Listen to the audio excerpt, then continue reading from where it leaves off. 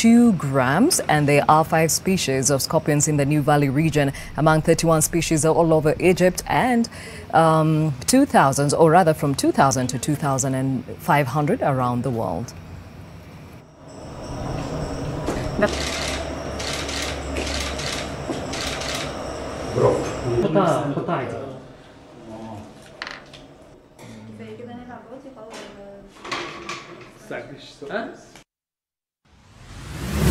To the vaccine, several healthcare staff at a hospital in Sungai Buloh, Malaysia were given doses of a coronavirus vaccine as the country carries on a national virus immunization drive. Now, Malaysia received its first batch of doses in late February.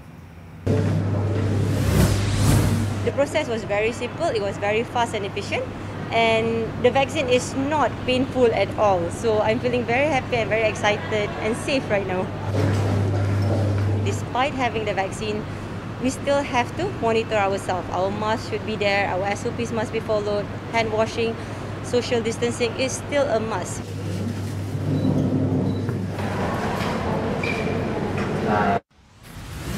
And to our conversation of the day, or at least something that points us to the same, it's time for women to take charge of their lives and be more intentional about what they want. According to Scanem Interlabel's head of planning, customer service and procurement, Juliet Karanja, who is a woman in manufacturing, passion is what drives one to achieve their goals. She spoke to our roving reporter Brian Mushiri on life as a woman in manufacturing in this edition of Your Voice.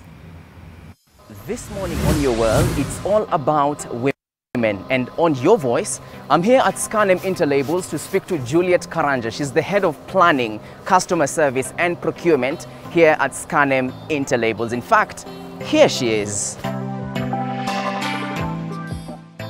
Hey, Mambo, uko sambamba? I think we can walk in. Okay, sure thing.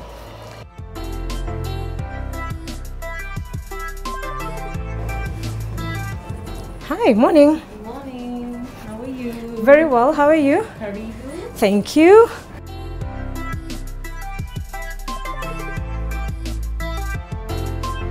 We are called label converters. So what we do is that we do product labels. We print the labels that you see on your normal products, personal care, home care, food items. So we do the printing of those particular labels. Printing falls under very many categories, but what we do specifically at Scanem is we use flexo presses. Flexo presses basically use what we call plates, which are made of some sort of rubber. So these plates are loaded onto cylinders, and these are the ones that are used to make the imprints on the different types of paper. And just to give you an insight, there are very many different types of papers. If you think about the different products in the markets, lubricants, your personal care, home care, all those labels may look the same, but in actual sense, how they are constructed, the word we use is constructed, how these papers are constructed are all different. Even what you see on your yogurt labels that looks like a cup, it's actually a label that is printed, and we actually do that here. We call it an in-mold label. We print up to 10 colors. So there's full color. The fortunate thing about working for a company such as Scanem is that there is inclusivity. So that made it easier into the journey into manufacturing. When you have an employer who thinks about inclusivity regardless of your gender, it's all about what you know. So it makes it easier. Yes, I have interacted with males in the industry, but yes, there's always that shock of you're in manufacturing. How are you in manufacturing? But then again, as I said, the thing that gives you an edge is if you know what you're doing. So automatically, if you do, there comes about some sort of respect because you're not just second guessing yourself. Women in Manufacturing is a caucus under Kenya Association of Manufacturers, and it was a program that was introduced by KAM to provide an enabling platform for women-owned, women-funded or women-led organizations in manufacturing, to be specific. So what they do is that they provide a networking as well as learning experiences for women. They target SMEs, to be specific, but even as an individual. And from here we get to interact with a lot of talented ladies. You're able to pick a lot of learnings And also quite encouraging when you get to see women ahead of you of something probably you are a bit skeptical about. All right. I am a mother of a 5-year-old. He's called Jabari. Work-life balance is very important to me. So by the time I'm looking at how my career path is going to grow, I looked at how possible is it to always have work-life balance. Importance of having an employer who supports both gender-based roles as well as work-life balance. So with that, I'm able to carry out my responsibilities at SCANEM, with which are KPI targeted, and still have time to actually go home, be a mother, and enjoy exactly what I do.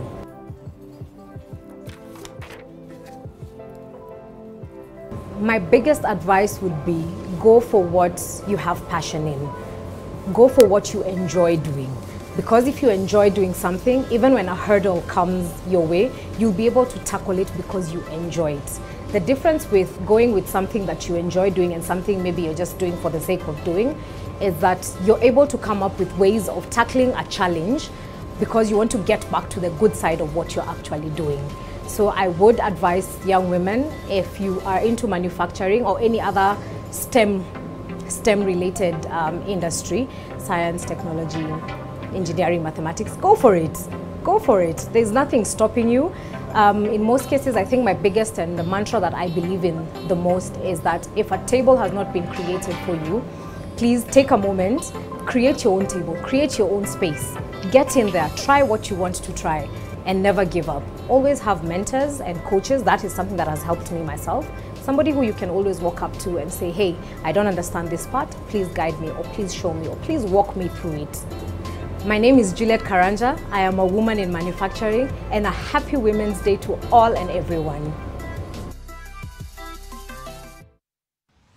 And we celebrate you, Juliet Karanja, on this International Women's Day. And definitely, as I say, today is Christmas for women all over the world. And today would like to just celebrate them and also take a look at the strides we've made as women and also some of the realities that have come out of this pandemic for the women folk. And to help us do so, in studio, we have Jacqueline Mugo, who is the Executive Director of the Federation of Kenya Employers. We are also joined in the other studio by Ilado Galgalo, who is a security solutions architect, engineer, and of course, a women in technology champion at Safaricom. Also joined by Linda Kruger, who is the lead Dreams Innovation Challenge project at Kelin.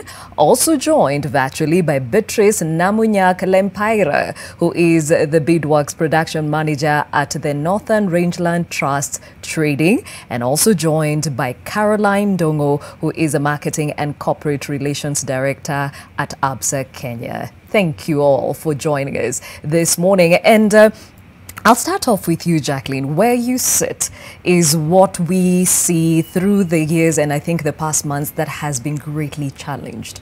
The workplace, the employer-employee relationship, because we had to adopt new ways of working. This morning, what stands out for you? First, since I'm in the studio, let me wish all the women in Kenya and indeed in the world a very happy International Women's Day. What stands out for me from what happened in the last 1 year is really the resilient spirit of Kenyans and people in the world. Because we were faced by a pandemic that nobody was ready for, and we had to very quickly adjust to that. And when I see the steps that have been made by both corporates and workers, and indeed everybody living in Kenya and in the world, that spirit of fighting another day, holding on to where you are, making sure that somehow you find a way of working and keeping your job. Many people lost their jobs, which is very sad, and we are still struggling as an economy. So the coming together of Kenyans to face the situation and the challenge that we faced as COVID-19 was a great testimony to me of our commitment as a nation, but then there are also very many challenges that emerged. And if I look at the workplace today, really the challenge is how are we going to create jobs, especially for women who are largely in the middle cadre? How are we going to help them access power, economic power, power to education, because they've been excluded from this. They don't have access to health. if you look at all fields, despite the strides that have been made globally, the woman is still very much in the middle to lower cadre. So that resilient spirit, particularly of the women folk, to me is a great testimony to the fact that women can make a great difference, and are already making a very great difference, but given an opportunity, we can do a lot more than that.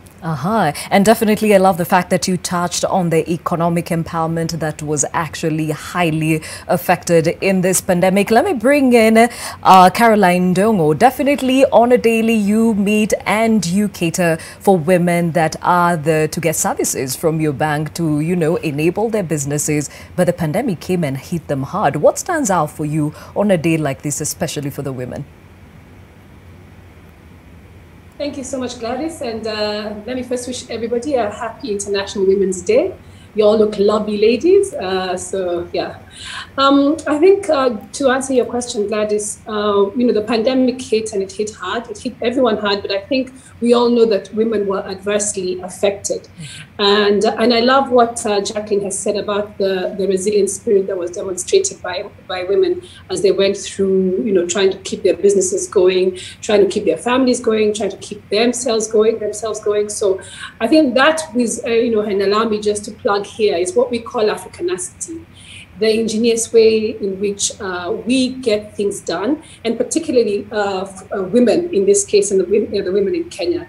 So while you know, we were thrown many curveballs, I think what we did and what stood out for me is the way we reimagined ourselves, the way people changed tact. You know, so if you went a particular line of business, you found a different thing to do in order to make ends meet, in order to keep yourself afloat. You know, we had to cope. We had to become teachers while we're in the household, at the same time still working from home for those of us who were in the corporate world. And that again also was something that was quite you know, impressive from a female perspective.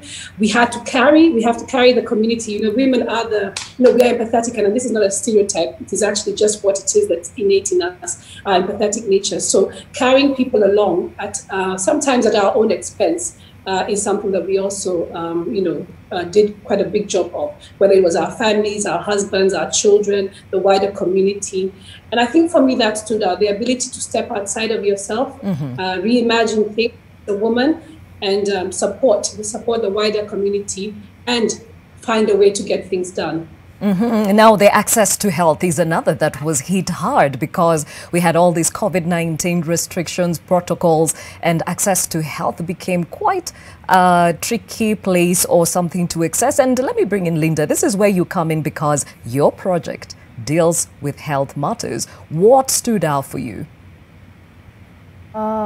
Thank you, Gladys. I think beyond even the project and the large organization working on the right to health, we were able to monitor and highlight quite a number of health-related violations, especially when it came to vulnerable and marginalized populations.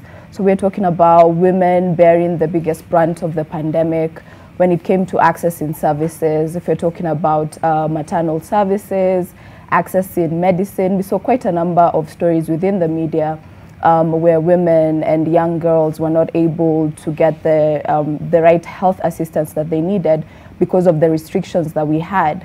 And then we also saw the early unintended pregnancies surge within the country. Children were at home. There weren't really any clear parameters on what was going to happen next. So there was a really significant dent when it came to women's rights broadly, but also in relation to women's health rights and also adolescent girls and young women. All right, and Beatrice, you join us from Samburu County, and perhaps you resonate more about some of those obstacles that we're seeing during the pandemic. What stood out for you during this season, especially when it comes to women and girls? Thank you. Studies and me is the fact that we have this network of women up in the north, not just Samburu, Marsabit, Isiolo, Laikipia, but women who've been able to come together and support each other. Whereas we've always been doing businesses, it's the same network that has been able to support women to help each other go through the pandemic, and also look at the issues that is affecting them and their girls.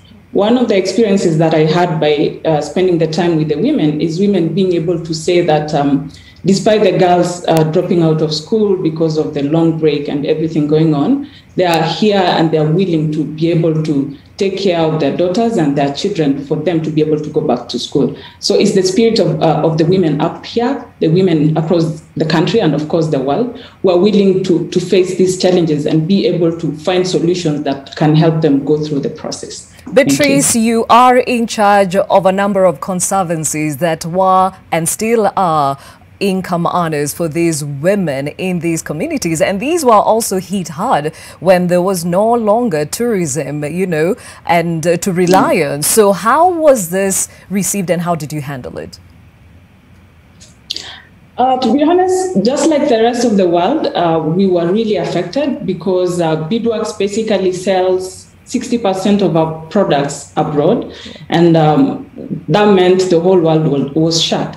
So how we coped is we spent more time doing more trainings, but also just to, initially we also think about this business holistically. So we were not just only thinking about beads. So we worked with the women to be able to save part of their income in the savings and credit. And when things were really not working in terms of the beads, the women were able to take loans from their SACCO and their savings to start small businesses, which didn't necessarily look into the international world, but sell, you know, livestock and sell small shops and be able to cope.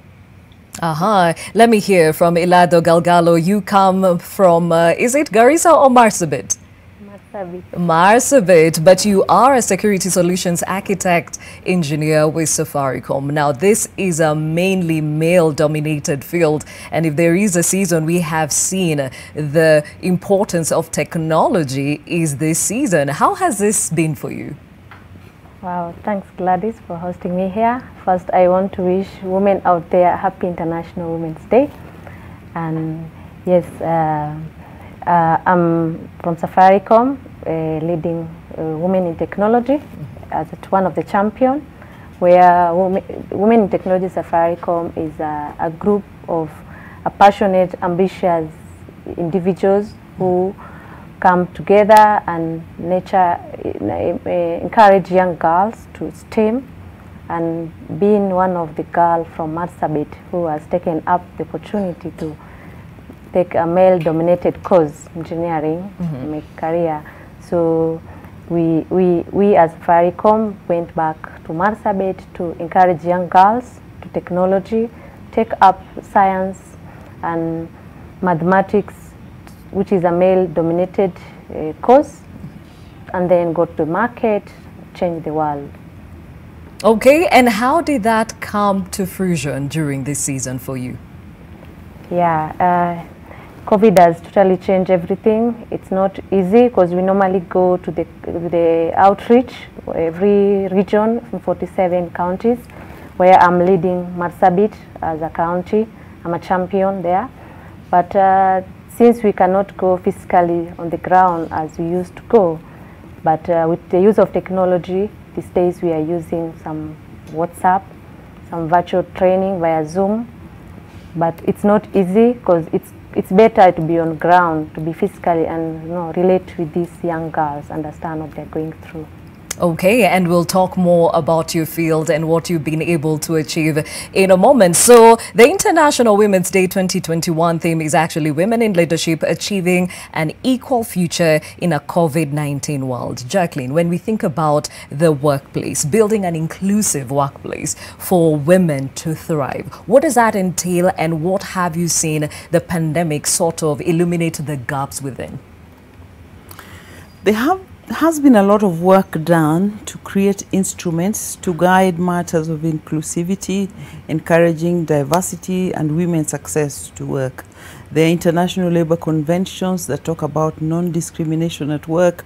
The latest one was passed to deal with matters of violence and harassment at work, which has blocked a lot of women from progressing. So these instruments are there. We know our constitution envisages gender balance and women having at least 30% of the positions in public offices. But really women are half, if not more, of the population. So what's envisaged is that half positions will be held by women and half by men. So workplaces have adopted many policies, and they also adopt the national and the international instruments. So the legislation and the policy framework is there. But the reality is that at the workplace, women only represent 27% of the top level positions, that is board positions and executive positions. There are very many women at the middle to the lower cadres. Now, COVID-19 pandemic comes, and of course, those who are at the middle to the lower cadres are most exposed and most vulnerable to job losses. And as a lot of us are saying, women also bear quite a heavy burden outside the workplace. There's a lot that you're doing at home. So the burden on women was very heavy. And what's happened is that we have had to push more for this inclusivity vision to be made a reality. How do you address issues of harassment and violence at the workplace? Because these are silent issues. How do you address the barriers to women's advancement? And so what we've done is come up with programs that help build the capacity and the competence of women to take up not just middle cadre positions, but senior level positions and top level positions. The Federation runs the Female Future Leadership Program, and I know there are a number of other programs that prepare women for these positions. But at the end of the day, it is the extent to which we are able to implement the policies and the international instruments and what's envisioned in the Constitution that will make this possible. And you've seen the resistance that women have to occupy any position anywhere. It takes a very special kind of boss, especially if he's a man, if he has to choose between a male and female, to choose the woman, because women, when they do interviews, by and large, they excel. And so I've seen a lot of male mentors as well, coming up to work alongside women. And this is what we are doing now to help women rebuild, to help women retain their positions and grow in them, and have very clear progression paths through having mentors and coaches that would work alongside them to prepare them for the future. All right. And speaking of implementation, Caroline, let me bring you on this one. It has been said you have to be intentional in this season to ensure that these women we're saying have so many balls to balance in the air are actually able to thrive. So is there something as APSA you have done to ensure that there is an equal playing field for both the male and the female gender in the workplace? Thanks for that question. And maybe before I answer that, I just want to pick up from where Jacqueline left around, what's deeply entrenched in our societies. And I just wanted to add there's this issue of an unconscious bias deeply rooted in cultural practices that are, centuries old. And so, the thing that we have to be very conscious of is that you're dealing with things seen and unseen, and to dismantle what has been in place for so long by way of perceptions, what a woman's role is, even a woman's role, her own perception of herself, because sometimes even the women see themselves in a particular way because of the socialization and the cultural, how they've been brought up culturally, is something that has to be done fairly intentionally. It has to be grappled with, and we have to take a long-term view because anything short of that will just be tokenism. Within APSA, I would like to say that we've done quite a bit of work. Internally, we have the Women Network Forum, which essentially does exactly what Jacqueline mentioned there, which is prepare junior and middle management ladies for senior leadership positions. And I'm proud to say that we do have quite a heavy skew in terms of the male-female gender split. It's 48% women, 52 men overall. We were one of the first companies to achieve a 50-50 gender parity in the board members in 2014. That has since changed, but we are in the process of, obviously it's a dynamic world, it's not static. So there has been some shifts, but there's a real commitment within the organization to ensure that the women find their proper place. We also last year launched what we call the She Can Manifesto, which is an internal program again to get people, both male and female within the organization, to support their female counterparts in getting ahead and getting their rightful place at the table. And all these, have mentorship, training, coaching, addressing some of those mental things like I talked about, the unconscious bias. We have unconscious bias training, and all this works together to enable the APSA workplace to be one that is actually, celebrates and and is doing a good job of including women. But as we say, there's a long way to go, because the statistics, as you go up the hierarchy of the organization, obviously fall down. That is internally. Externally, we are now in the process of rolling out our programs within the Women in Business and within all these other areas where we work with SheTrades, the ITC, the World Trade Organization, to again do the same thing, grapple with this issue at a foundational level, access to information, mentoring, coaching, dealing with both the soft and the hard issues, so that we can actually, as a society, move things forward. Okay, and still on the gender roles, let me bring in Galgalo. I mean, you again are in a male-dominated field, and you come from a minority community, and these are two things that you've had to literally face head-on to be able to be the successful engineer you are today. What do you think should be done more to ensure that these women have a chance to do what you do today? Yes, thank you, Gladys.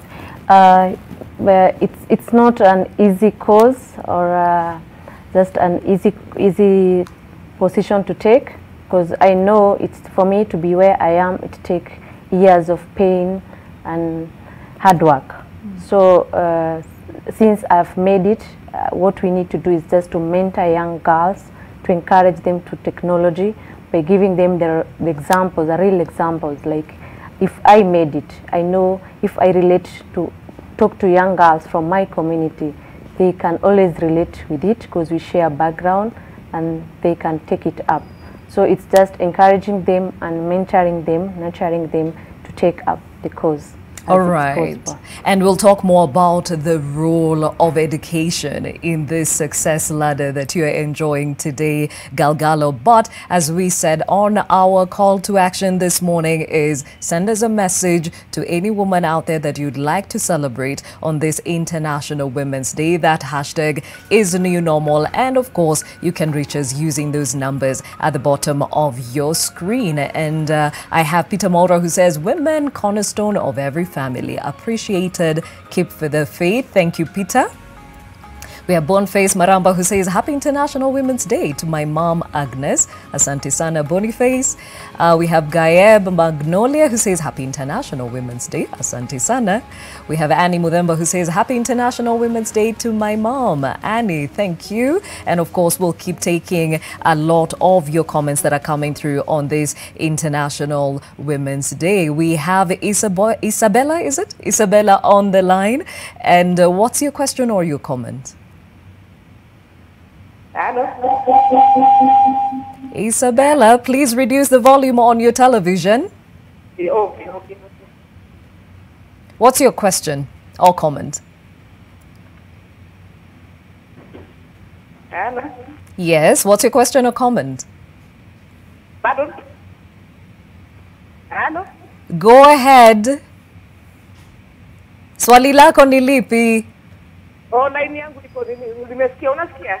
Tunakusikia, endelea. Nilikuwa ninataka kuish my mom. Happy Mother's Day. Yes. Okay, we seem to be having some feedback with that connection, but Isabella, we hear you. You'd like to wish your mother a happy International Women's Day. And back to that conversation on the right to health. And Linda, this is another one that there is a lot of inequality in as far as access to the same is concerned, with women and girls and of course children being the most vulnerable. In this season, what have you seen and what can be done better? As intimated earlier, Gladys, with the advent of the COVID-19 pandemic, we saw glaring inequalities when it came to the right to health and reproductive health care. We had women living with HIV not being able to access their medicine on time. There were stockouts and they weren't able to get their medicine in good time. We had issues with access to maternal services and a myriad of other socioeconomic issues. I'd like to take you back to the story we had some time back with the evictions that went down, and a woman and her children who were taking shelter in an abandoned building were sexually assaulted. And these are some of the glaring inequalities and what they translate to in every single day into the daily lives of many women and girls in Kenya. And we have to take a deliberate step to be able to bridge these gaps that have been exacerbated by the COVID-19 pandemic.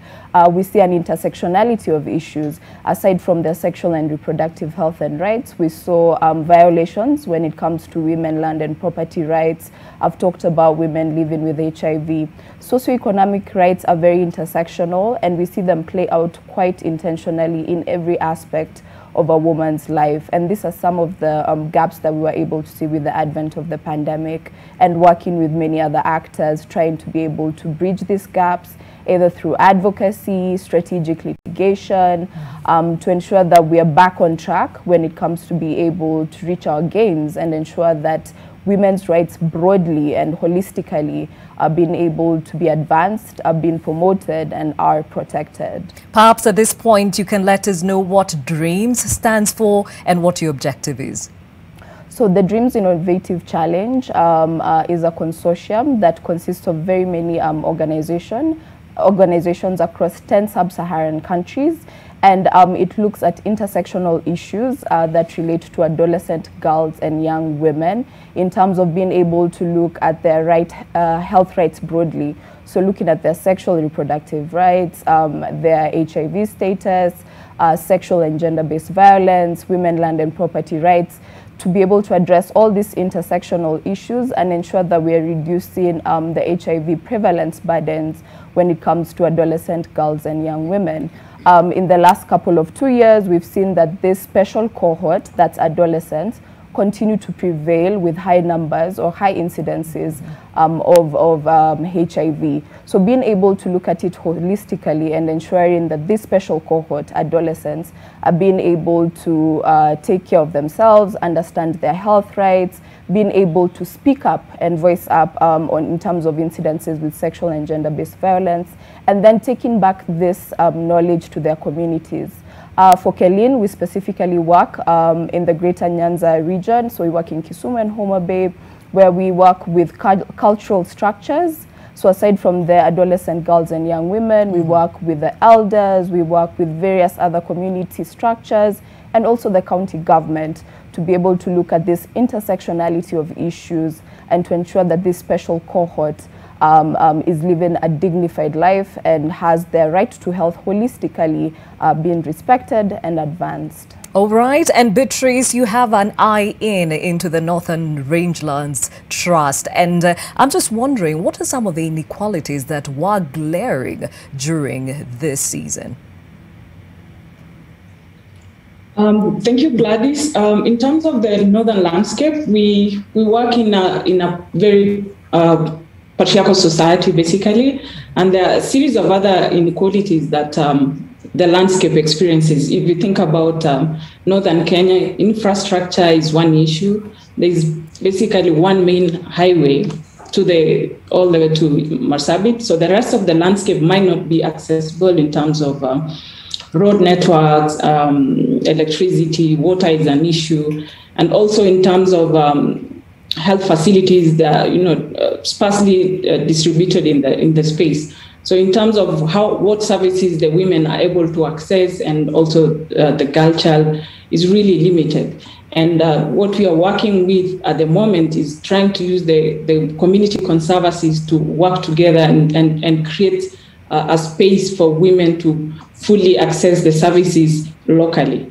At the moment, within the Northern Rangelands Trust and Beadworks, for example, we try to create economic opportunities that women earn an income, because for true empowerment to occur, you need economic opportunities, you need the knowledge, the trainings, for women to be able to, have the ability to make decisions about their lives and their children.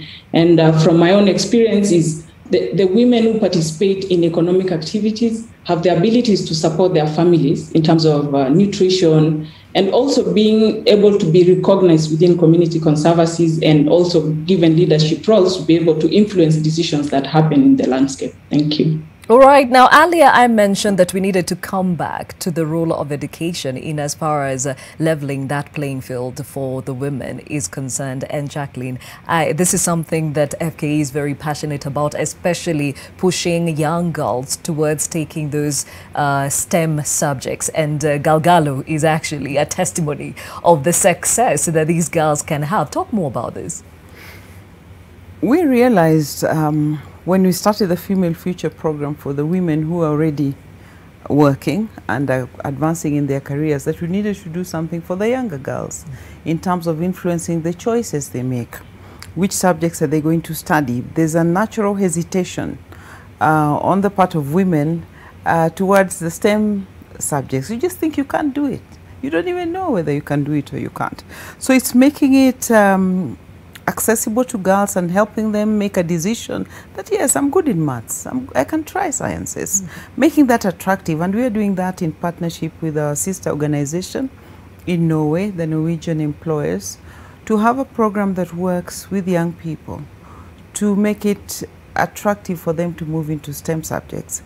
It's part of it is part of the curriculum anyway, but making it possible for young girls to have mentors, to see role models of women who've excelled in that field. They go to schools, they give talks, and we give awards to those who do well, so that girls can shine in all fields of life, because there is a stereotyping of women. And I think now the space has opened up more to young girls, but there's a natural hesitation on their part to make those choices.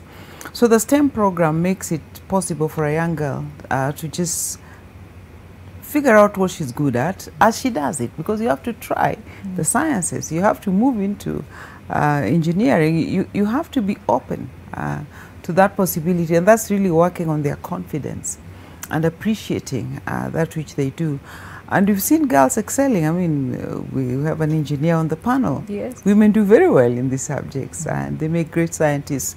So through the STEM program, we're then able to prepare women, young girls at a fairly young age, to move into these fields over time, and eventually move into perhaps a discipline they wouldn't have thought of earlier on, because women just tend to choose the social sciences, which I love, because I'm a lawyer by profession. Nothing wrong with social sciences if that is your gift.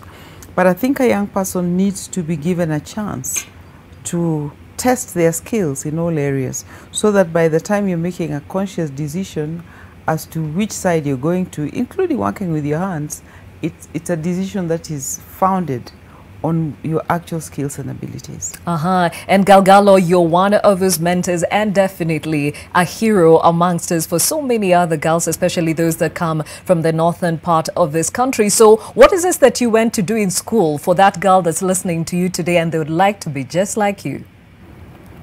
Yeah, I'm determined to cheer them up, to cheer the young girls to this technology space, and we are ready to encourage and continue encouraging and mentoring them to be someone like me. I want to multiply myself by just encouraging and advising them. This is really possible and it can be done. And what subjects are these that you took in school?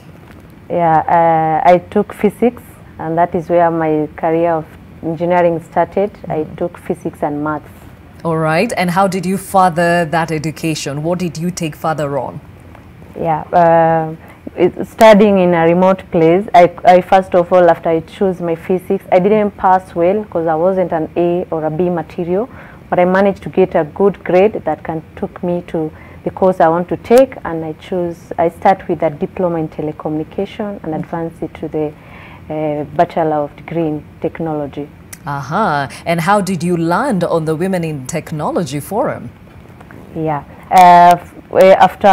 after I finished my telecommunication engineering, I wanted to be part of these amazing guys, amazing company, Safaricom, but I started with working for their technology partner, a small company, and from there I work hard and look forward applying job in Safaricom. And first, before I get to Safaricom, I get this opportunity to be part of this networking forum for Safaricom, Women in Technology, because we have a networking platform where they meet young girls and mentor them.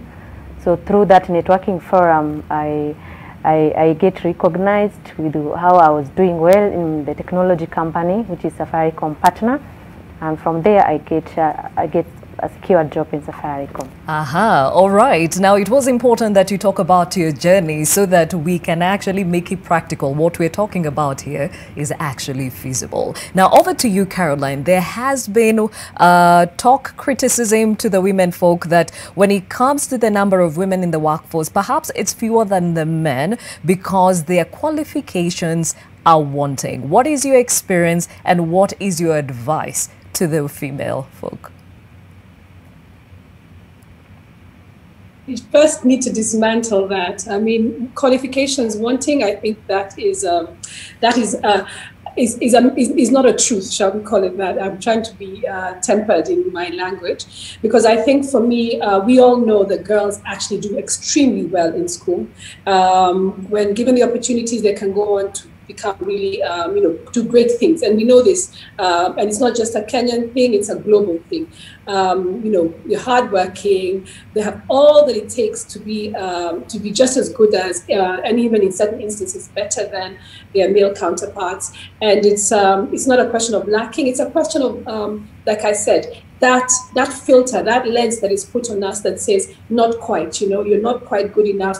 You are, you need to do a little bit more. You need to work twice as hard because you're a woman. So simply put, it is just that, shall I call it bias? It's a bias and we just need to overcome it because it's not about our ability. We are competent and capable and just as good as anyone else out there. I mean, I grew up as, the firstborn, and I've got 3 boys after me. And my mother was very clear that I was going to be a shining example for them. And indeed, I have actually gone on to do exactly that, going through school, excelling, getting myself all the way up to where I've got to right now. And so I think we should be less reticent.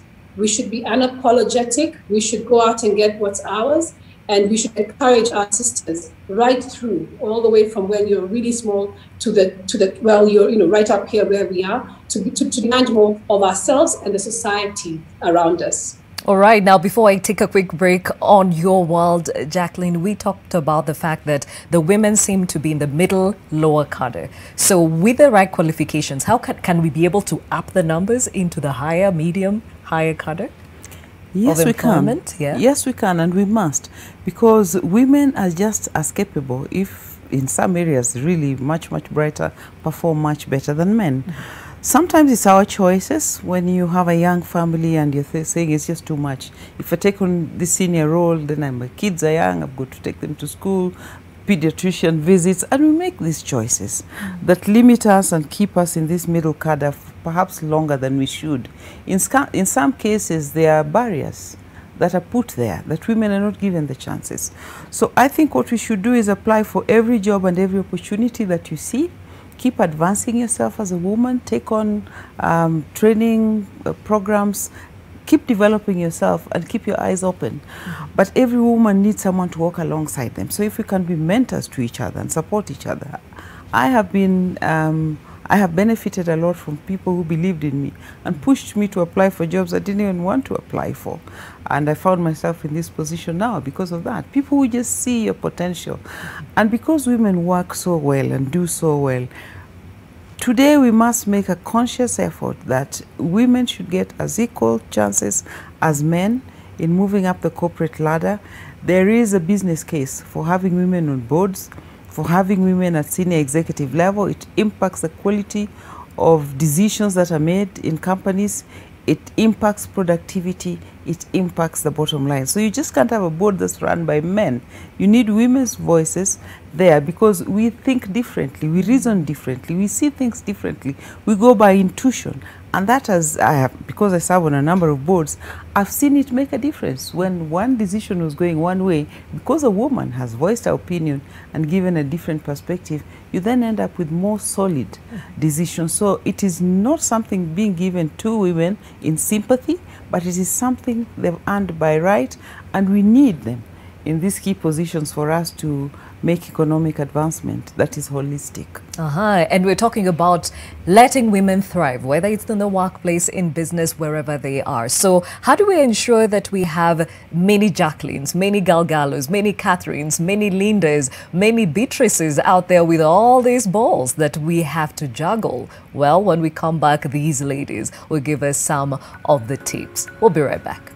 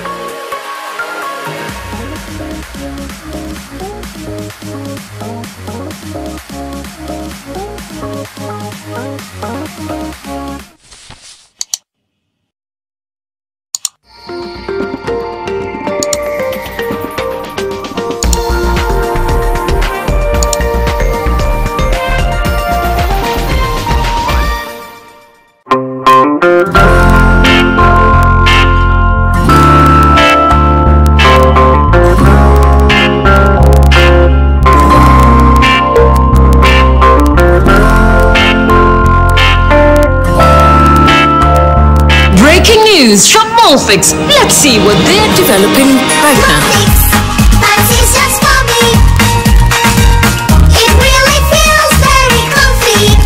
Molfix pants with anatomic fit technology. New Molfix pants, an invention from babies for babies. You should also try Molfix. Introducing Ushindi Cream Bar Soap. Ushindi Cream Bar Soap with Oxy Bright removes stains effortlessly and brightens colors. Available in 1 kilogram and 800 gram bars and 175 gram tablets. Also available in all your favorite variants. Ushindi, a quality product from Pwani Oils. To achieve great things in life, you must do little things every day, like the 1, 2, 3 with Colgate. 1, wake up, wake up. 2, brush up, brush up. 3, start through your day with a fresh breath and strong tea. Start through your day with a fresh breath and strong tea. Do the 1, 2, 3 with Colgate and give yourself a future to smell about. New Year comes with New Year deals. Renew your corporate subscription and get a bonus. Subscribe to Nation ePaper for 3 months and get 1 week absolutely free. 6 months and get 2 weeks absolutely free. 1 year and get 3 weeks absolutely free. To sign up, visit epaper.nationmedia.com or email subscription@ke.nationmedia.com. Offer valid till 28th February 2021.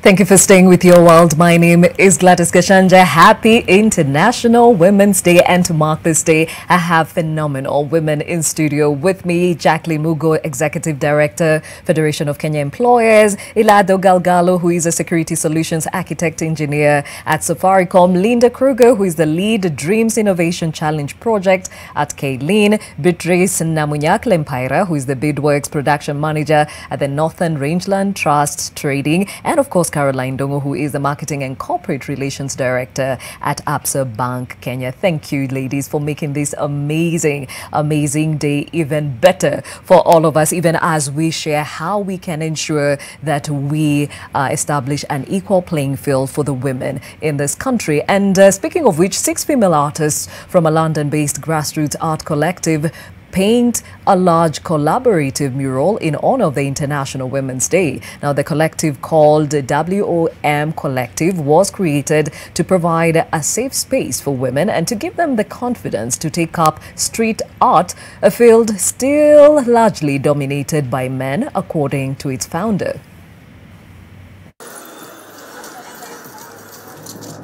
The goal of the collective was to bring all together, and also engage other women that maybe are not that confident, to paint in the street, to just create a safe place for them also to join and create and give them exposure, and also see each other as a sisterhood, as colleagues and not as a competition.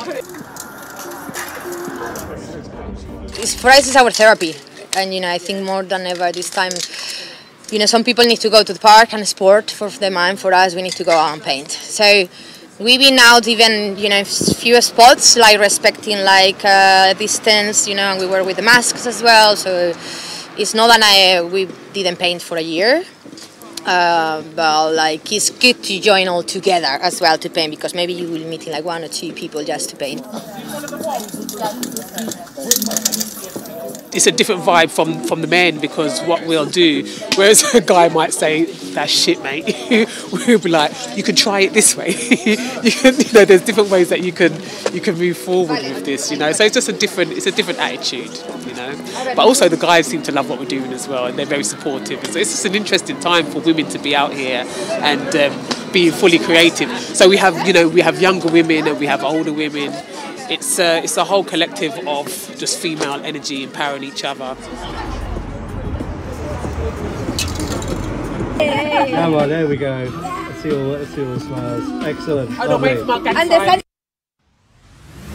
Yes, women are actually challenging those spaces that have been traditionally thought to be for the men. And speaking of which, our conversation this morning is about how we can ensure that we build an inclusive playing field for women in the world. But before we get to that, when Nadia told police about her husband's violence during a coronavirus lockdown in Tunisia, she nearly lost custody of her daughter, illustrating a chasm between a gender law and enforcement. Nadia, a victim of domestic violence, says her little girl told her daddy is doing things. She showed me specific places on her body and then she would leave. So I stayed to observe it and I called the 1899 hotline for victims of violence against women in Tunisia. I went to the police station and on the first day they took my testimony and they listened. They did their job according to the law. However, on the third day when I went there for a confrontation, everything had changed. Even the person who had taken my statement the first time did not have the same attitude.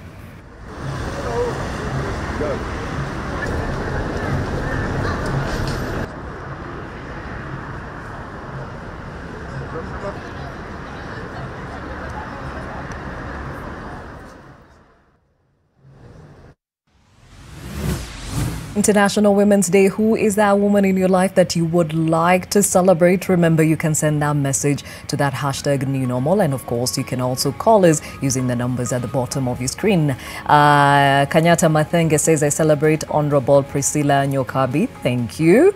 Grace Kibi Karaoke says, Happy International Women's Day. Asante sana, Grace.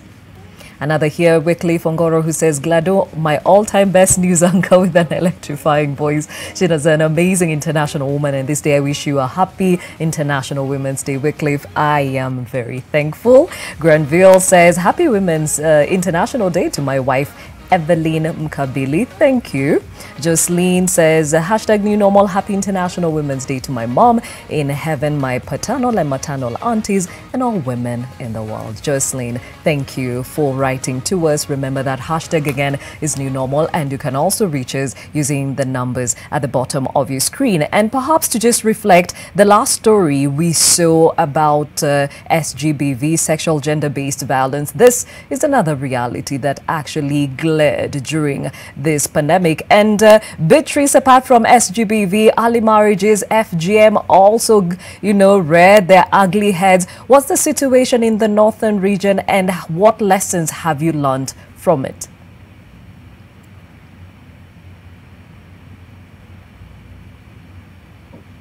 Thank you, Beatrice? Gladys. Yes.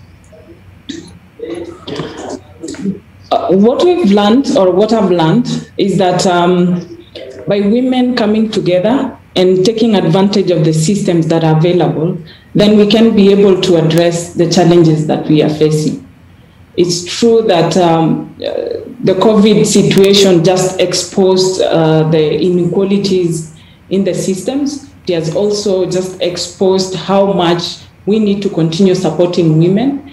And by doing that, we'll be able to have a more stable society. And women coming together is one strong system that needs to be invested in. And by economically empowering them, then they can be able to challenge the systems that are undermining them. Thank you. All right. And when you talk about being economically empowered, challenging the systems that they are, and in this case, the retrogressive practices in our communities, what is the situation in the northern part of the country, and what have women literally done to say no to some of these practices? What the women have done, so the situation is most of the women in the pastoral societies do not necessarily have economic opportunities because the system or our lifestyle depends on livestock. The women participate in the management but do not necessarily have control over money or sale of livestock.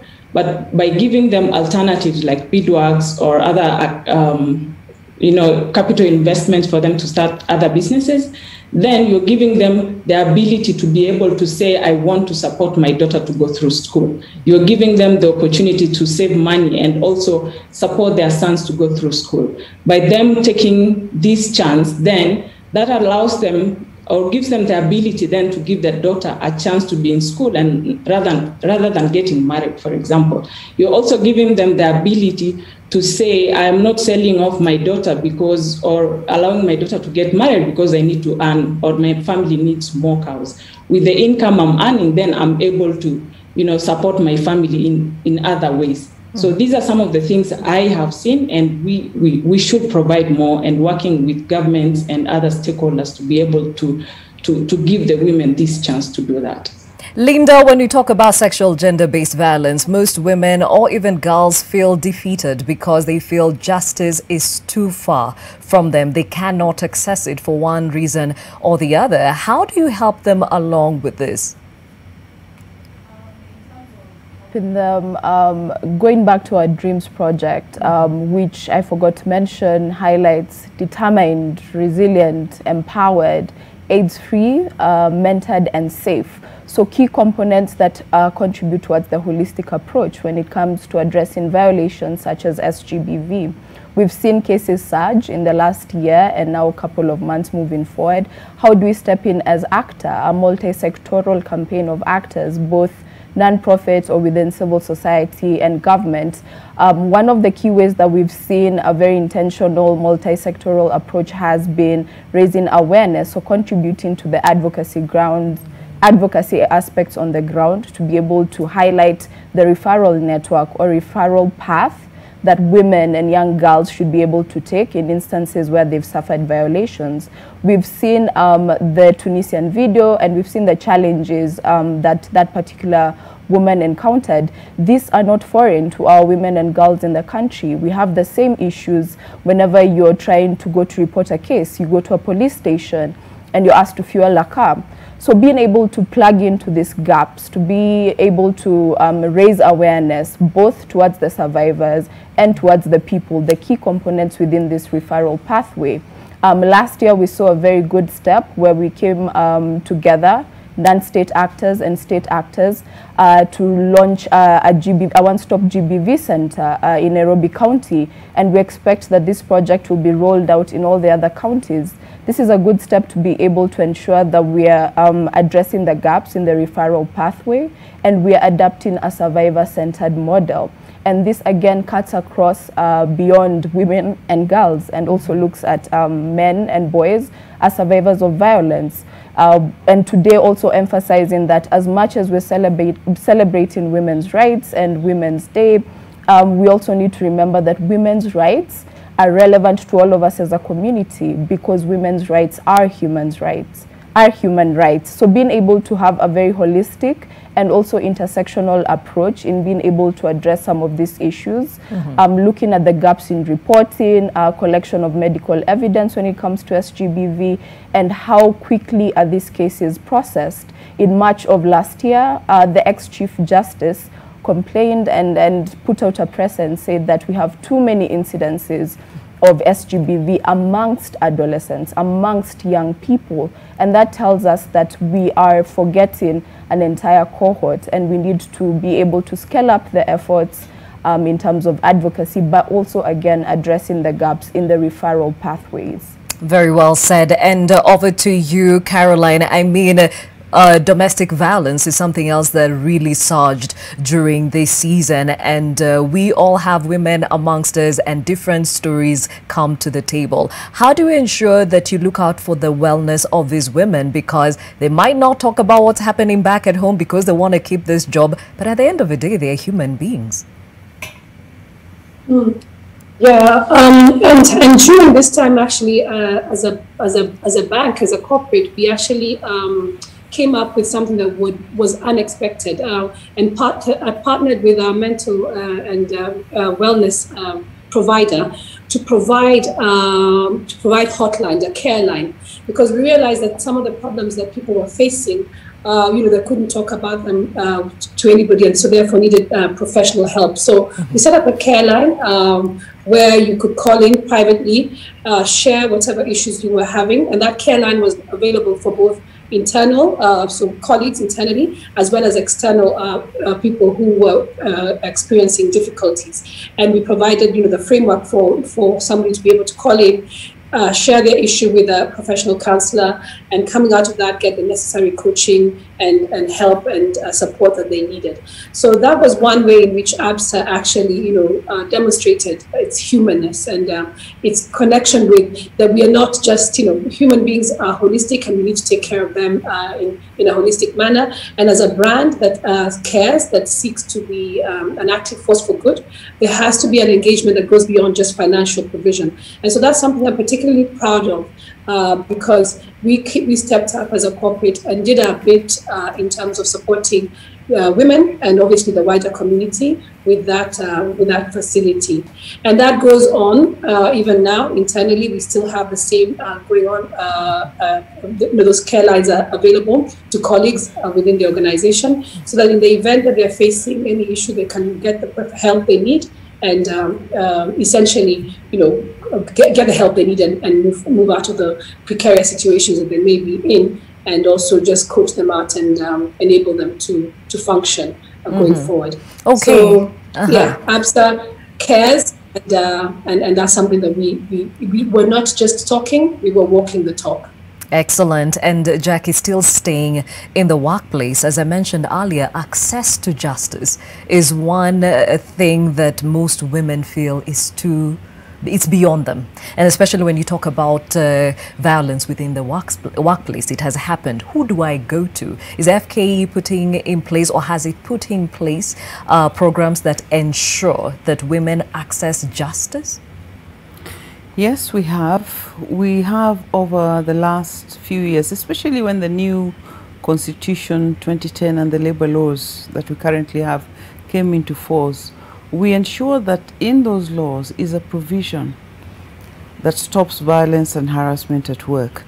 And most workplaces that have more than 20 staff are required to have a policy that addresses this issue, to have systems within the company or the enterprise that gives a woman a platform to raise a complaint, and requires that company or enterprise to have a specific manager in charge of that, so that women can come and report their cases and also to an extent be assured of anonymity.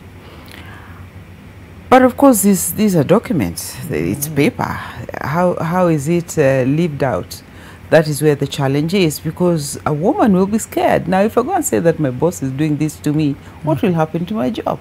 And if this news gets out, then usually it's the victim that is vilified and seen as being in the wrong, and that's even in rape cases. So our culture and our I think protection of those who do wrong is something that we need to address as a country. Certainly at work, if a report comes, and the unions complain about it, we have a way of handling it. This person would then be disciplined and they'll be dealt with, depending on the culture of that organization, because we only help companies come up with policies. We do training programs, we do counseling sessions. During the pandemic, of course, there were lots of cases like that, victimization, because women lost jobs, and perhaps you're losing your job because you haven't compromised in one way or another. We ran programs that helped people address these issues, prepared companies to know what constitutes harassment, what constitutes, especially when it's psychological. It's not always physical. There are these demands on you that are incessant from your superior. So how do you deal with that? That is harassment. So dealing with that, and then unfortunately in cases where it happens outside the home and you have to go to the justice system, and because I mean in that field, that's a very difficult process for a woman to go through. The courts are trying now, but in earlier times, really these cases were heard in the open. How do you go and recount this story in the open? Very, very difficult. So we need to make it friendly for the woman. We need to make the systems friendly for the woman to come forward and give her evidence. Sometimes you go to the police station, they don't take you seriously. But at the workplace, it is an offense that is punishable there are many different sanctions. I know people who've lost their jobs because of that, but the woman herself has to be helped. You have to do some psychosocial counseling. It's a very difficult process to go through. And that is the kind of service that we offer. We do this behind the scenes as the Federation, but really prevention is better than cure. So if a company comes out and states specifically in their policies and in their conduct that this is an offense or a trait that is intolerable to this company, if the tone at the top is right, because sometimes the injury is done at the top, then how will that person sitting at the top be able to inculcate this culture in the organization? So it's really a consistent training program that we have to go through. In recruitment processes, you have to do some tests, assessments to see this person you're bringing in as a boss, are they balanced? What kind of decisions are they likely to make? What is their history, where they're coming from, so that you make sure you get the right person at the top. And we do recruitment for companies so that that person will then be able to permeate this culture in the organization. But it's a learning process, to be honest, Gladys. There are many challenges. Okay, and speaking about challenges, let me take this back to Galgalo. You are passionate about challenging the retrogressive cultures back at home, and some of them, especially FGM, early marriages, some of the obstacles why we are now seeing many girls being able to walk in the shoes you walk in today. So what are you doing to ensure that we stamp on these cultures? Yeah, COVID has bring a lot of this into place, because for the whole of last year when the girls are at school, many has gone through FGM when they are busy in school, but since the school was closed down and girls are just at home, they went through FGM. It's a culture belief. It's hard, but we are still fighting with so many other women out there. Some are even, I remember where at school I was a board member, some of the girls, like 3 of them, they get pregnant during this COVID while they are the school is closed at home. In like a community of ours, it's not acceptable, but the school has given them time to go take care of themselves. But I'm sure after they will deliver, they will come back to school. So I will always still reach out to the girls, encourage them and mentor them, regardless of the cultural belief, whether it's FGM. We'll still fight. I know it will take us a long way to end this, and then encourage even young girls, even if something had happened, because some of them are pastoralist young girls. When the school is closed, they are busy taking care of their livestock with men, where they are not secure, because it's not in a village, it's in the out there. So we will continue reaching out to them and encouraging these young girls, talking to them like they can do it better. because it's not the end of it, because the dream has to come valid. Very well said. And back to that theme of the day, women in leadership achieving an equal future in a COVID-19 world. Leadership is critical because at that position, women are able to inculcate their visions into society. Now, I'll start off with you, Beatrice, from where you sit, looking at the patriarchal society that surrounds you, but seeing women that are standing up against such culture and excelling. Apart from the economic empowerment, what else is giving them life?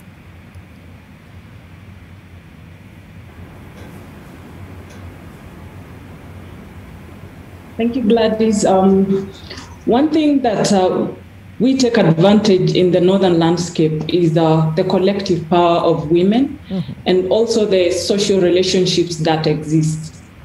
Because what we do is the same women who participate in the economic activities become the support system for each other to be able to talk about supporting their own daughters. So one lady motivates or mentors the other to be able to take a certain action, whether it's to take care of the grandchild so that the daughter goes to school. Or we also think about mentorship. We spent the last 2 days bringing together women from our community conservancies from the north all the way to the coastal region, where we have women who've been in this journey as women in community conservation and emerging leaders to come together and talk about our journey.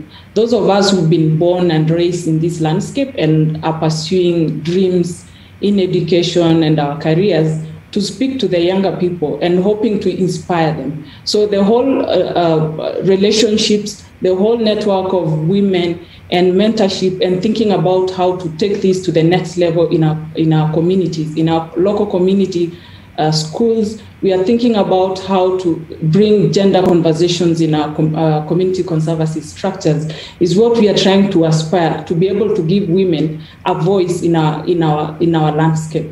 Because it's not easy, as Galgala said, being in this society is very complicated, and we have to take the opportunities that come to us, whether we are young girls, whether we are women, and we have to work. We also ensuring that you challenge the norm and also create a platform for younger girls to thrive and reach their potential. Okay, as I mentioned earlier, we are having this conversation and making it as practical as possible because these women are actually walking the talk. And I'll start off with you, Caroline.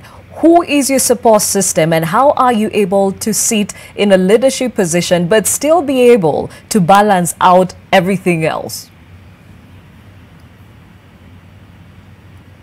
Who is my support system? I'm very lucky to have a very strong family background and family members that actually are my biggest cheerleaders. So I'd start off with my dad and my brothers. They are basically, my everything in terms of just giving me life and encouraging me and supporting me.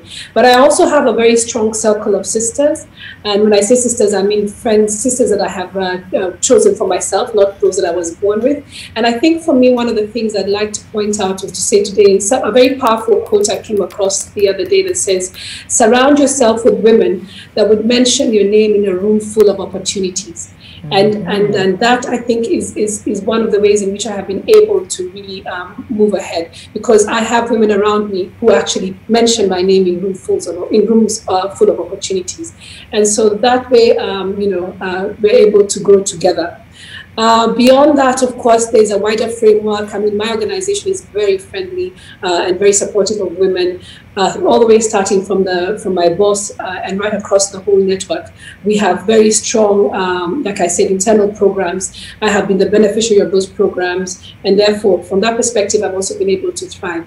So essentially, I think I'm surrounded with a great cloud of support, and I'm very grateful for it. My job, therefore, is to be that cloud for others, and that is why I feel very passionately about coming through, programs like this and any other forums where I can also be a blessing in the way that I've been blessed. And I think it's that continuous virtuous cycle of passing it on, paying it forward, being somebody's cup bearer and mentioning her name when an opportunity shows up is something that we can all, really, get behind. And I personally believe in very strongly. Very well said. Very well said. Let's cross over to Linda. So you work across the country helping adolescent girls who grow into women and become their own person. Who takes care of you? I think for me, I have a really good support system in terms of feminists who have raised me, my mom, my grandmom, and my aunties. And this has trickled down within my professional life, where I've had feminist sisters contribute to my growth professionally, guide me within the space, and even in my growth as a feminist who believes in the intersectionality of feminist issues and feminist principles. And I think just plugging into what everyone is saying, there's a benefit in us moving forward together as a community of women. I know there are many myths and misconceptions that are out there in terms of women not being able to support each other, but I am testament that when women come together, when we contribute towards each other's growth professionally, personally, then we're all able to grow together and grow exponentially at that. So I'd like to celebrate all the women who've contributed to my journey personally, professionally, within the space, and to celebrate them today and wish them a happy International Women's Day. Very well said. Now we'll hear from Jackie, Betsy, and Galgalo as to who are these that walk with them and make them shine and be the leaders they are today. But before we take that short break, Alan from Webuye is on the line. Hello. Alan, what's your question or comment? Hi, Gladys. Hi. First of all, I want to appreciate you. Happy International Women's Day, and all the lovely ladies who are on the show today. Asante sana. And besides all of you, I want to congratulate, first of all, my lovely wife, who I call her my next of kin, Fanny D. I love you with all my life. I want to appreciate all the mothers, the sisters, the aunties, the grandmothers, the female guardians, the women politicians, corporate leaders in Africa and the world. Women have always been powerful. Mm-hmm. Women are the drivers on the and the movers and shakers, the silent movers and shakers of society. They're the ones who wake up early in the morning, prepare the children, prepare life. Women have always been the silent movers and shakers of the world. And for that very reason, they need to be appreciated. But besides that appreciation, I also want to appeal to our men to start respecting women. Start valuing the woman who is around you, your wife, your spouse, your child who is the girl child. Let's give them the respect they deserve. Men, stop harassing women. Stop beating women. You stop using women as punching bags. Stop pushing down women for the accesses that they could be able to use and make life better. We need to appreciate the women for who they are, the powerful, silent people who drive the engines, and nobody gives them their accolades. I think there should be an International Women's Day every week, 52 weeks of the year. But women are great people. They need to be empowered. They need to be given the strength. They need to be held their hands and be told, darling, you can do it. My daughter, you can do it. Women, let's get this thing going. But I want to appreciate all the women who stand up every day silently without expecting an accolade. And they do their part to make sure that things happen. And may God richly, richly bless all the beautiful women out there who do a service to making life better for all of us. Thank you so much, Gladys. You're doing a great job. Happy Women's Day to all the women at Nation Media. And may God thoroughly bless you. Thank you so much. Thank you, Alan, for calling in. And please, pewa moja mbili tatu on my tab. You're a great man. At this point, let's take a short break. When we come back, we hear more from these phenomenal women. What makes them great leaders and what can make you become one and still thrive. We'll be right back.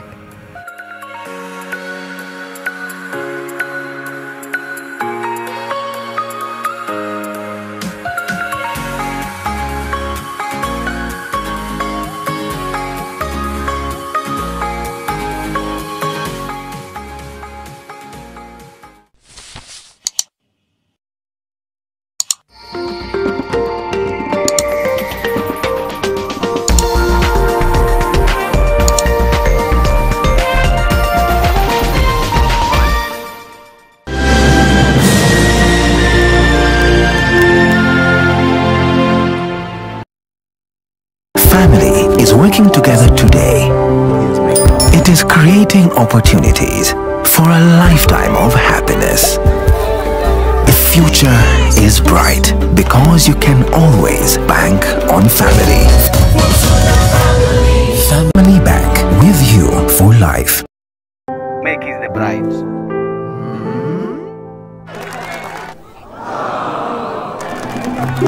Get 500 MB free kila siku and never miss a moment. Malaria ni ugonjwa hatari sana unaoua watu wengi hapa Kenya. Japo kuko na corona, hatari ya malaria bado iko. Mtoto huyu alikuwa na joto jingi, kutetemeka, kuumwa na viungo na uchovu. Alikimbizwa hospitali ya umma ambako sheria za COVID-19 huzingatiwa na ni salama kwa shughuli ya upimaji. Vipimo vilionyesha kuwa ana malaria na papo hapo daktari akampa dawa za malaria na kumshauri azimalize, na ili kujikinga wawe wakilala ndani ya neti iliyotibiwa. Malaria husambazwa na mbu. Walio hatarini ni watoto wa chini ya miaka 5 na akina mama wajawazito. Kupimwa na kutibiwa ni bure katika hospitali zote za umma. Usisahau adui malaria. Zero malaria huanza na mimi. Chukua jukumu leo. Komesha malaria. Ujumbe huu umeletwa kwenu na Wizara ya Afya. Mama Stevo, where are the kids? I think they're upstairs doing their revision. Oh, you guys are here. Maria and Steve, which revision papers are you doing today? Baba, mimi nashughulikia maswali ya marudio ya somo la Kiswahili kutoka kwa gazeti la Taifa Leo. Na wewe? I am working on the mathematics revision paper from the Junior Sport magazine of the Daily Nation. Wow, this is wonderful.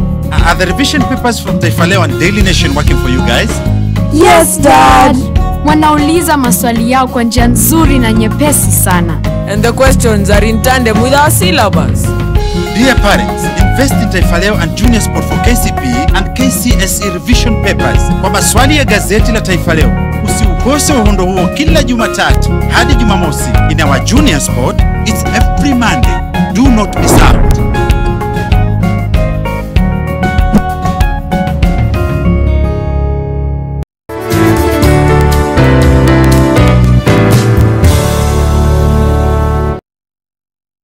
Try Panadol Advance for relief from headaches, body aches, and fever. With Panadol's Optizorb formula, the tablet gently breaks down in the stomach, quickly absorbs, and starts providing pain relief in 15 minutes. For fast and effective pain relief that you can trust, try Panadol Advance.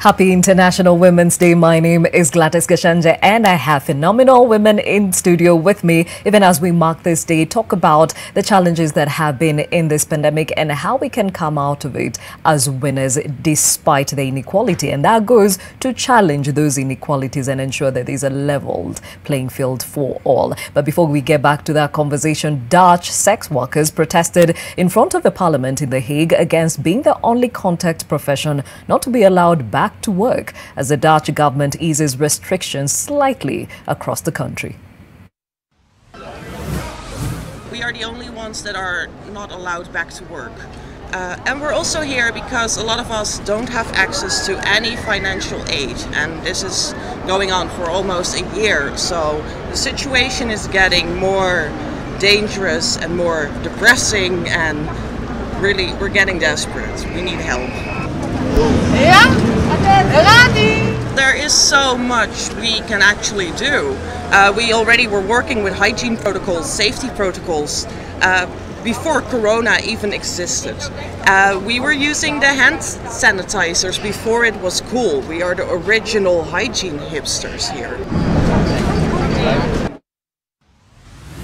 Now, protesters in Yangon, Sanchong in Myanmar area used fire extinguishers to hide their retreat as security forces charged against the barricade they built, clearing it with a bulldozer and shots of tear gas. Now, 38 people have been killed so far as the military attempts to quell protests in several towns and cities following last month's military coup.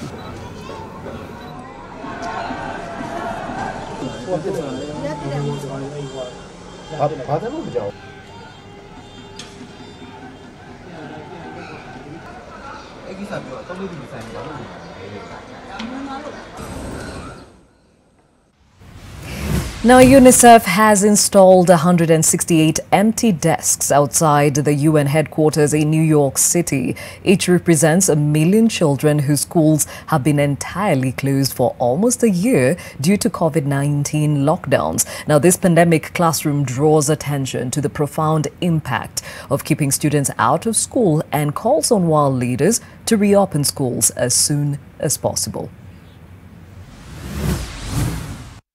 For me, it is very disturbing, just the sheer scale, and this representing 168 deaths, 168 million children. It's hard to get your kind of head around these kind of numbers, but when you see the sheer number of deaths, it gives you some sense of just how many children have been affected.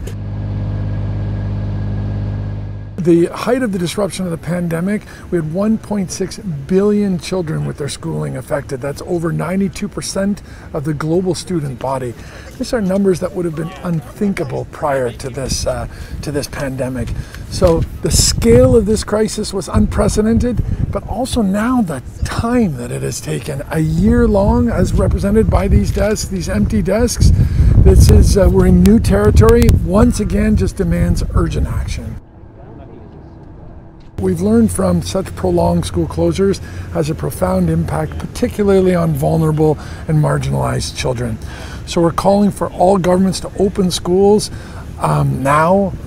Schools should be the first to open during the reopening process, to take all actions to do so safely, but to also provide comprehensive support as children re-enter schools.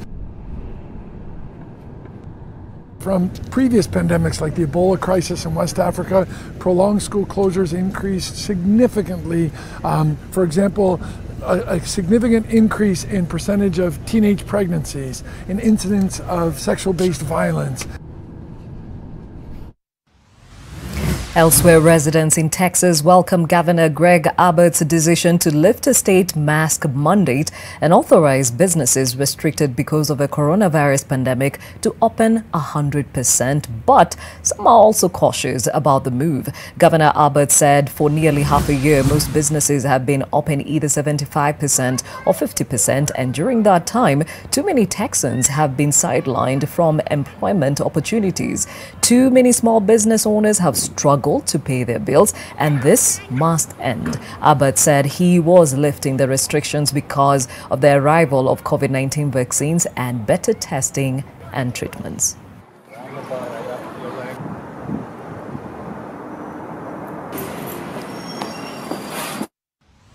So before we went to break, we were hearing from these phenomenal ladies in how they are able to keep a balance when it comes to their lives, because we are cheering on more women in leadership positions. But as Jackie had mentioned, at times they shy away from those leadership positions because of these other roles that they have to take up. So Jacqueline, you carry quite a number of hats, and yet you've been able to do this phenomenally.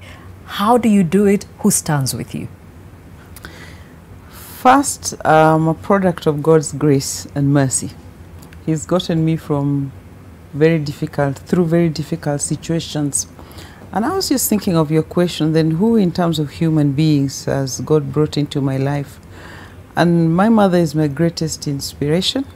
Widowed before the age of 30 with 7 children and primary school education.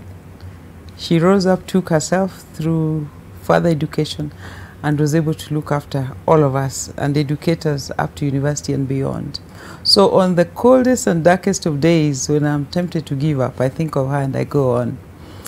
Then I have a great family, my husband, my daughters, my sisters, who are always there for me. And beyond the immediate nucleus family, I have many friends, many women. and some men who are friends you can just talk to when you want some decision, you're going through a difficult process, fellow CEOs, fellow senior women, and even very ordinary people. I am blessed to have very many friends who I can count on, and 3 specific couples that we are in a covenant relationship with to go on in this journey. Then my staff at the Federation. Last year I saw them do things I didn't know were possible. We were learning and supporting corporates, advising them, creating policies. We didn't know these things, but we learned as we went along. And it's just realizing how blessed one is even to have a job that you love, because I love what I do. It has its challenges, very many, very difficult. My leadership is largely male, and men lead differently. I've had to learn very differently. I've had to learn through that, but really on the whole, I'm blessed to be where I am today and to have risen to the levels I have reached and to serve in all those positions I serve in. I never thought I would get there, but I just think about the people who've egged me on, encouraged me, pushed me beyond my comfort zone. And my greatest contribution would be to help a few other women to do the same. And clearly it takes a village. So let's hear, which is this village that stands with Galgalo?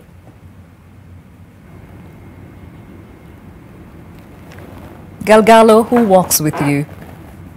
Yeah, first I thank God for making my dreams valid, and who supported me is first my parents. I'm so grateful to them. They gave me an opportunity to go to school and choose the course I wanted to do always.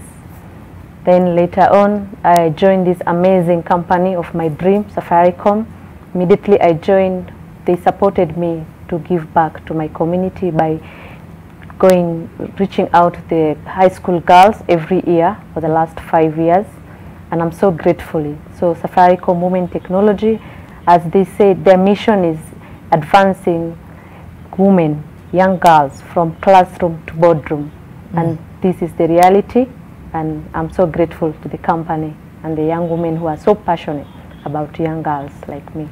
Thank you, Galgalo. And for you, Beatrice, you stand in the gap for so many women in the northern region of this country. So who stands with you?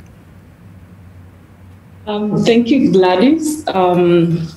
First, the person who gave me the opportunity is my father, who challenged the norm to allow me as a girl in our entire clan or family to go to school. So he gave me that opportunity, which has kind of always pushed me to be different. I celebrate my mother, who stands with me every single day, calls me every day when I want to pursue further education. She's been there. I am inspired and supported by the Beadworks women and the women from our community conservancies. I am inspired by being with them every day, sitting under the acacia trees, being in their manyatas, and see them transform their lives. I am supported by my department, Beadworks, the team at NRT Trading, the team at NRTT, and one particular priest was called Father Riwa, who ensured I went to school and Kwaija community. Thank you. All right. So, ladies, even in line with the day's theme, women in leadership achieving an equal future in a COVID-19 world, we cannot simply return to the world we had before. Our lives will never be the same again. Hashtag that new normal we're talking about. So, ladies, what needs to be done differently, which means, of course, shattering the barriers that hold women and girls back? I'll start off with you, Caroline.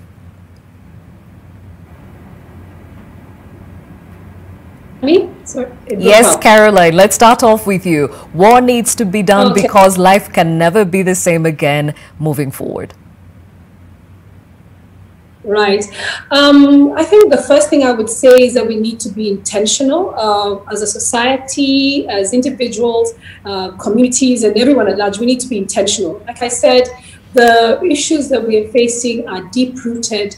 They are, long, centuries old, and therefore we can't expect that just by having a few conversations from now and again that there will be, that there will be real change. We must be intentional. We must be consistent. We must keep at it. I think, people talk about this thing, gender, we women, there's been a lot of talk about women, what about the boy child, etc., etc. And I'm a mother of a boy, so I'm all for that as well. But I think when it comes to this space of gender and women, we must continue and be consistent in our communication and in our efforts to make a real difference. We also need to partner with the he's for she, because truth be told, as we've seen, the he's are still very much a part of the conversation, and they're the ones that are leading most organizations and most institutions. So without their support and without enrolling them, it would be difficult to make any real change. So whereas, yes, we can be our own advocates, and we will be our own advocates and we'll do our best in that way, we must enroll the males in our world to also stand with us. So that will be by education, by continuous engagement, by calling out programs such as He for She, which I think did a good job a while back, but I seem to think it has sort of petered off, because we have to work in tandem with our male counterparts. And then I think as women, we ourselves also need to ensure that we bust those the myths around that we can't support each other. Mm-hmm. We need to make sure that we are our biggest fans. Be your biggest fan as an individual, but also be your fellow sister's biggest fan, so that we can really galvanize around this space. So it's, I think, both at societal level, at company levels, and also at an individual level, that we must put in place programs such as the one we've been talking about and continue funding them, and not tire until such time that we achieve an equal future. All right. And for you, Linda, the right to health is one that has been continuously challenged in this season, and the women bear the brunt because they are the nurturers of society. What should be done different going forward? I think with the global theme, we need to continue to choose, to challenge a lot of the negative gender stereotypes that we have, because we have to look at the root causes of all the inequalities that we're seeing that trickle down into what we're experiencing, what we're documenting within the right to health. And working with cohorts, special cohorts such as adolescents, both adolescent girls and young women, adolescent boys and young men, to be able to get rid of this gender stereotypes and to have a more gender transformative approach will contribute towards us as a Kenyan society being able to treat each other with respect, mutual respect, and equality across all spectrums, including the right to health. As I intimated, when it comes to women's rights and women's issues, we're not asking for special treatment, but we are asking to be treated the same, to all have the same and respected, dignified life as human beings. So being able to take on this approach in a gender transformative way trickles down into the other socioeconomic aspects, including the right to health and the right to reproductive health. Very well said. Before I hear from Beatrice, we have Christine on the line from Nairobi. She's still there? Christine? Okay, we seem to have lost Christine. So Beatrice, what are you choosing to challenge this morning?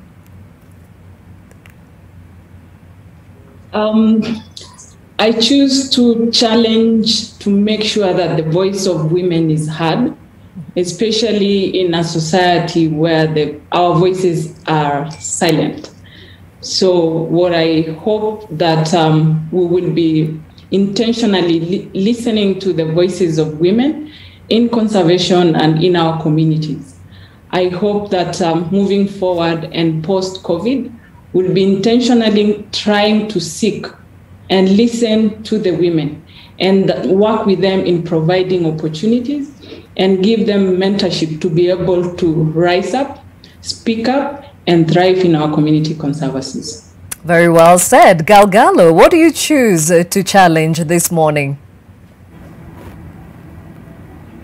Galgalo, what do you choose to challenge this morning? I've lost connection.